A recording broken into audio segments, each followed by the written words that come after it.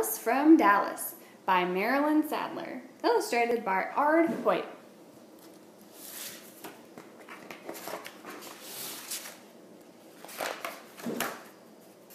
Alice from Dallas. Alice was a spunky little cowgirl from Dallas. Every morning she put on her cowgirl hat, slipped into her cowgirl boots, and buckled on her cowgirl spurs. She was ready for a hoedown, a roundup, and a showdown.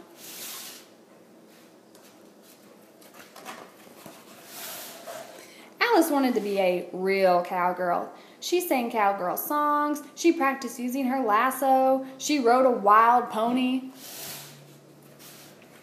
She even said yippee-ki-yay when she herded her dog, Bessie, around the backyard. But Alice wasn't a real cowgirl, and she didn't live in Texas either. She was just an ordinary little girl from Dallas, Pennsylvania. Every day, Alice rode her pony, Nellie, to school, and she moseyed on down the hall with her cowgirl spurs a-jingling. "Howdy, partners," she said to her classmates.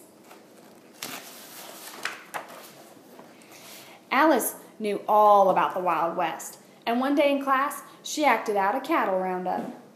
When she was finished, everyone stood up and clapped.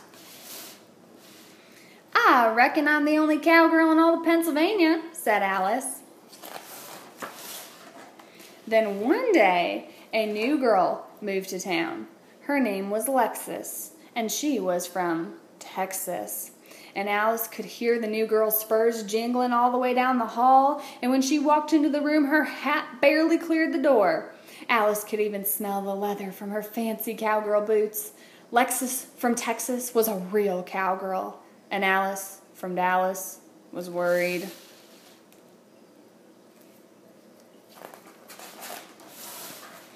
That afternoon at recess, Lexus let everyone take turns riding her pony around the playground. "His name is Blaze, and he's a real Shetland pony," Lexus told them.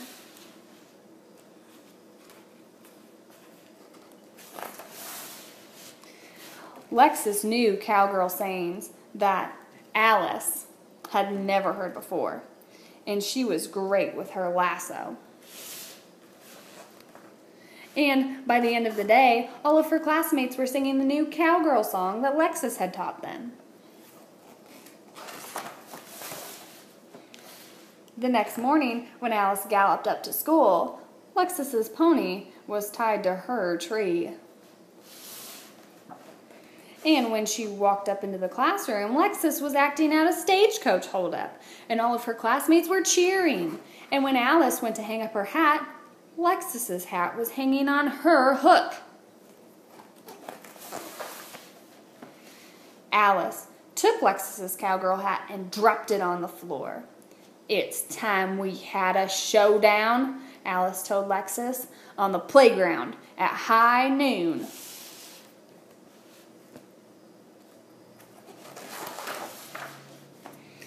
And when the bell rang for lunch, Alice put on her hat and buckled on her spurs and hopped on her pony. "Hi-ho, Nellie!" she shouted as she galloped onto the playground. Everyone was gathered in a circle, so Alice trotted around into the center. She pranced sideways, backwards, and in tight little circles. Then she galloped at full speed across the playground and jumped over the teeter-totter.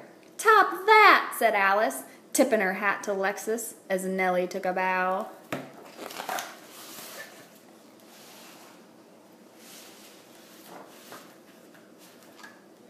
Lexus swung her lasso over her head and let it go.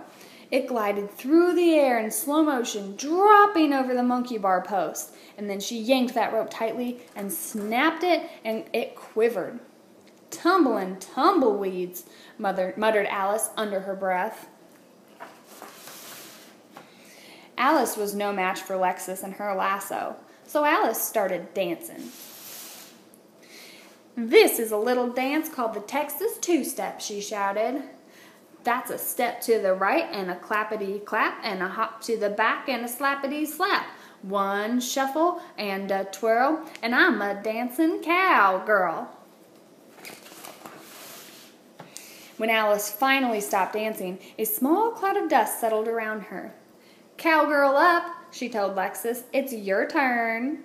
So Lexus stepped into the circle and started dancing. Stuttered Lexus. "That was a step to the left. Oh no. Right and a clappity slap. Clap and a hop and a slappity slap and then a shuffle and a twirl and oh." Lexus began twirling out of control, spinning around and around until she hopped, then flopped to the ground. "Ouch," she cried, and then pulled off her fancy cowgirl boot. Everyone watched as Lexus's foot got bigger and bigger. "I reckon that's gonna hurt a little," said Alice. That night, Alice could not sleep. She tossed and turned on her cowgirl bed roll. She was worried about Lexus's foot. The next day, Lexus's pony was not tied up to the tree. Her hat wasn't hanging on the hook either. Alice listened for the sound of her spurs come down the hall, but Lexus never appeared. Alice wanted to see Lexus. She needed to know that she was all right, so she decided to go for a visit. "Whoa, Nellie," Alice shouted as they got into her house. When Lexus opened the door, Alice was happy to see her. She looked as pretty as a wagon, and her foot was much better too. "I'm sorry," said Alice. "It was all my fault. I was such a show-off at the showdown." "Oh, horse feathers," said Lexus. "You're a darn tootin' good dancer." Alice had to admit she was a pretty good dancer, but she was not very good with a lasso. "I will teach you how to lasso," said Lexus, "if you teach me how to dance." "Deal?" "Deal," said Alice. "But first, let's ride, cowgirl."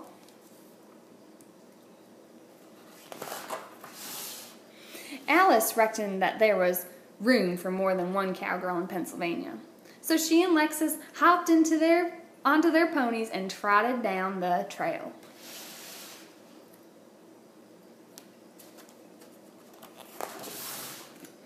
Alice learned a lot about Lexus that afternoon, and she learned that she liked campfires and hootenannies, and she learned that she was afraid of rattlesnakes and tumbleweeds. She learned that her great-great-grandfather was an outlaw. She learned that she liked to sleep out under the stars. But the biggest thing that Alice learned about Lexus that afternoon was that Lexus wasn't a real cowgirl. In fact, she was just an ordinary little girl.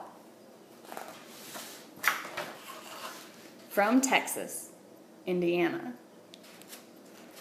The end.